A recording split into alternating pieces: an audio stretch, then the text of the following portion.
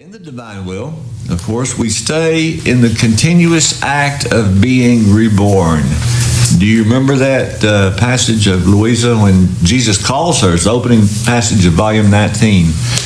Jesus calls her the little newborn of his will, and he continues to call her that throughout the rest of the writings because he said, I want you to stay in the act of being born always, because to be in the eternal now, this is what you must do, because if you're always being born in each moment that God recreates the world and you're being recreated also, then you don't have a past to worry about. You don't have a future to have a concern of.